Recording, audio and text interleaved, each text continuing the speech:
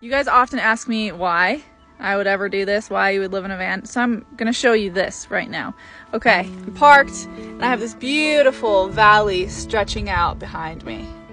Basically, I'm in an area where I am so close to like the coolest adventures of this place, and then I can move on to the next place.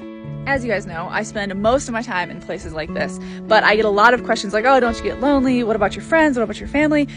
I just spent 2 weeks with my friends in Utah, and I can drive and go see my friends and family whenever I want. And to top it off, this girl gets to have the best life running around and exploring with me.